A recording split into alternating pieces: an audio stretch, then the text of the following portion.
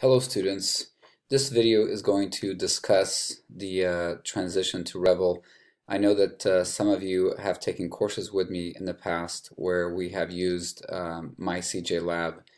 Well, we are transitioning to Revel as it has shown to improve student learning and increase retention, and then also get you to be more involved in learning the class material. So if you're looking at the screen, we're going to click on courses, and I'm going to be selecting the criminal investigation course. This is a late start class that began in fall 2017. This is the entry page that you would normally see. Kind of like a side note, look right here on the middle of the screen under announcements. That's usually where I put important announcements for the class.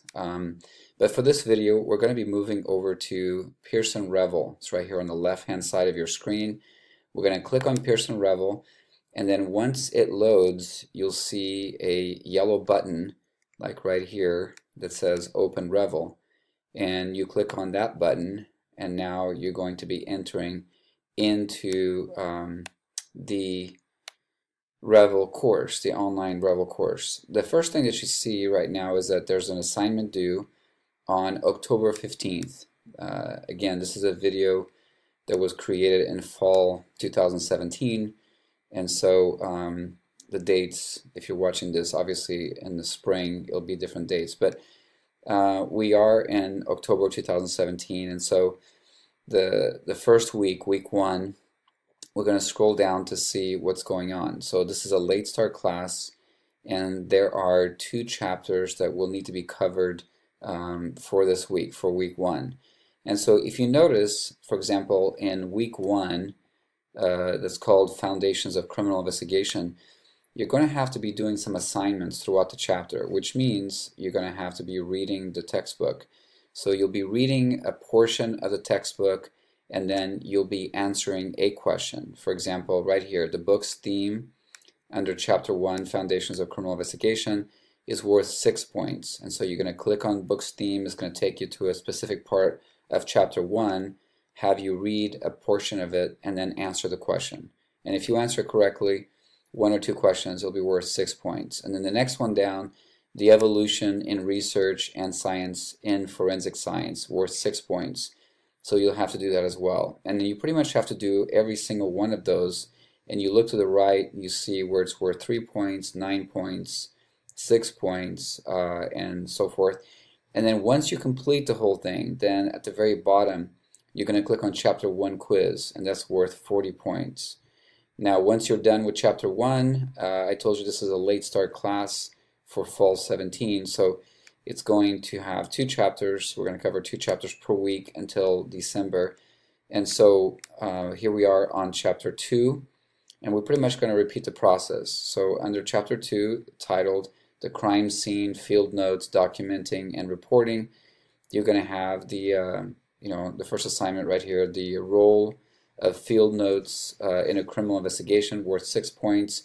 You're going to complete all those other ones underneath those, and then at the very end you're going to take the Chapter 2 quiz for 40 points.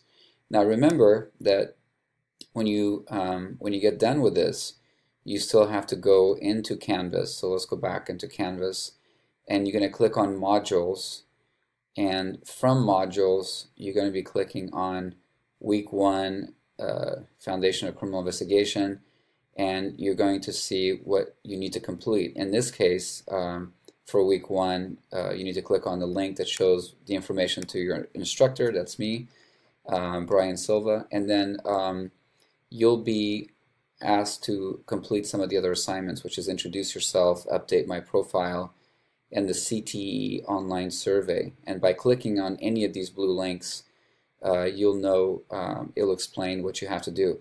Now keep in mind that even after you complete the survey, or even after you update your profile, you still have to submit the assignment for grading.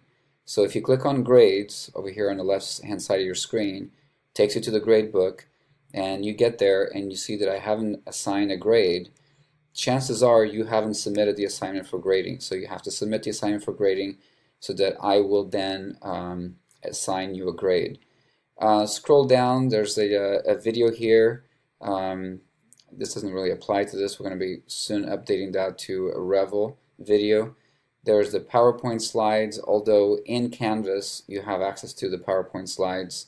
And then there's a welcome to the course message. And obviously you need to read my message to you. Take some time to read through this.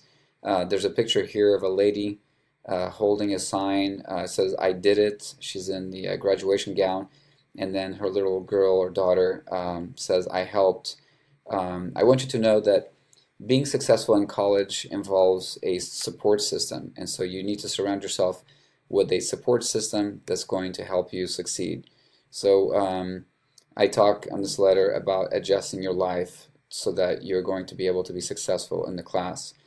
So let's scroll to the bottom. That's pretty much it there. Ignore the student online certificate portion. We do need to update that. We no longer do that ever since we have fully switched to Canvas. And so I guess this completes the introductory assignment to Revel. If you have any questions whatsoever, I encourage you to always email me. You can also text me to 858-314-8608 or email me. And that's the fastest way to get a hold of me. Texting comes right to my cell phone. Email, I can check when I check on my cell phone or my computer. But I don't want you to get overwhelmed and then just abandon the class because you can't figure things out.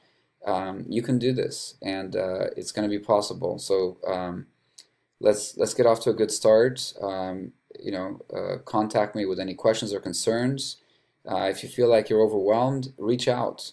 Talk to me. Talk to another instructor. Talk to another classmate, because we all want to see you finish the semester.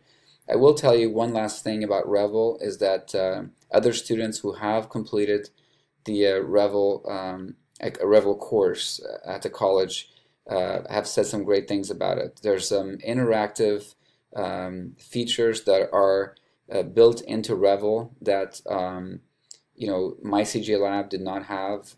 For example, there's some writing exercises. Those of you who are thinking about getting into law enforcement, you're going to have to do some writing, and obviously there's some writing exercises that are part of the whole process of getting into law enforcement. There's one here called Shared Writing, the Contemporary Patrol Officer, and you can go on there and then complete it, and then type a paragraph, and then check your writing skills out. See if you're ready to complete such an assignment. Also, don't forget that the PowerPoints are built inside your Revel course shell, and so if you read the whole textbook chapter and you still need some help, I encourage you to go on the PowerPoints, and it's under resources, I believe, and right here on the left-hand side of your screen, and then you'll be able to see that. Your gradebook should be under performance, but keep in mind that the gradebook for Revel is actually only within Revel, and so we only really want to pay attention to the gradebook in Canvas, as all the grades from Revel are automatically uploaded or synced to Canvas every 2 to 3 hours. So if you complete a quiz, just know that it's not instant. It's going to take a few hours for the grade to be imported. One last thing, I keep saying one last thing, but I want to say one more. Don't wait until the last day to complete your assignments. This course has been open since Monday. I encourage you to take the first quiz attempt by Wednesday, second quiz attempt by Friday. I do not recommend that you wait until the weekend to complete any work in this online class, because there are no support system in place to help you. The online help desk may be open on Saturday mornings from 9 to 12. Maybe not. They may be busy with other students. There may be a long waiting period for you. So just keep that in mind. I know that some of you do have jobs, and the class becomes number 2, and you do wait for the weekend to complete your assignments. But just know that give yourself plenty of time, either on Saturday or Sunday, to finish working on the class, at least for the first 2 chapters. Once these 2 chapters end, for the compressed version of this class, or if we're taking it in a regular semester, for other semester, it'd be like once a chapter ends on Sunday, there is no assignment makeups, and then the following Monday we begin a new chapter, new set of assignments. So it's important for you to stay focused. I'm going to go ahead and end this. It's been 10 minutes, long enough for you to hear my voice. Good luck with the class, and best wishes, and reach out if you need help.